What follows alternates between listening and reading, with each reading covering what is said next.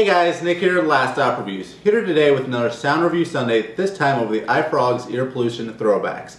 These are $30 at iFrogz website, and they come in many colors. I have the blues here, but I know there's orange, there's white, there's pink, and I believe there's one more color, green. That's it. But guys, I've been really fond of these. They have a nice even sound quality. It's not too heavy bass, not too heavy mid, so you really don't get a lot of distortion out of them. So I'm just going to go ahead and jump up to close-up camera and let you guys see these firsthand. Okay guys, so as I was saying, these are the iFrogz Ear Pollution Throwbacks.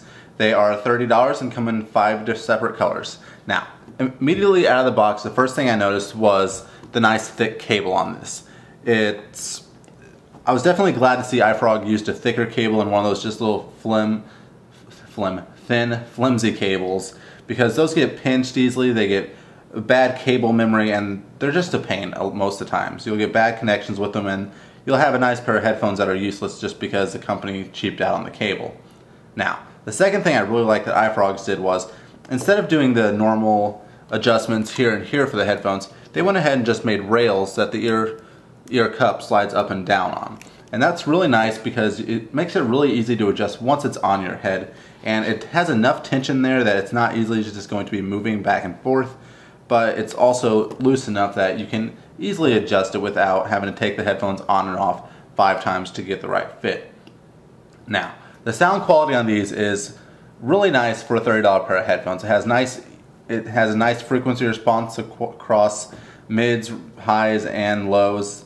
It can definitely kick the bass if you have the bass booster on your iPod or really whatever you're listening on these through. When I actually had these on, I just reviewed another pair of headphones that didn't have as good of a bass response, and the bass booster was on at the beginning.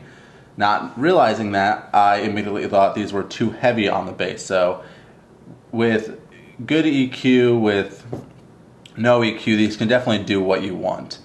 If you're looking for good bass, just boost the EQ a little bit and they can produce some really nice bass out of them.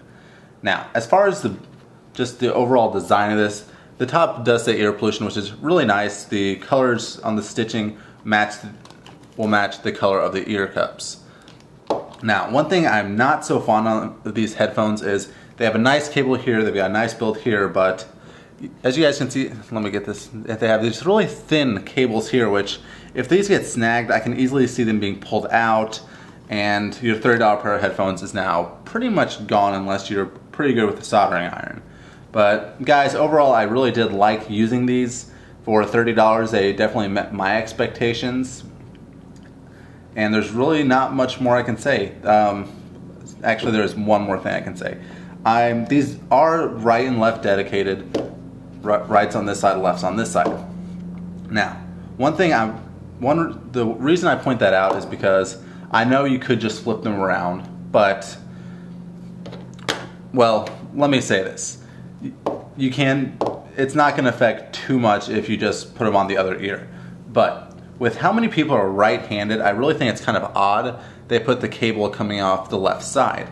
For the simple reason that if you're right-handed, chances are if you're listening to an iPod, have your iPhone, it's going to go in your right pocket.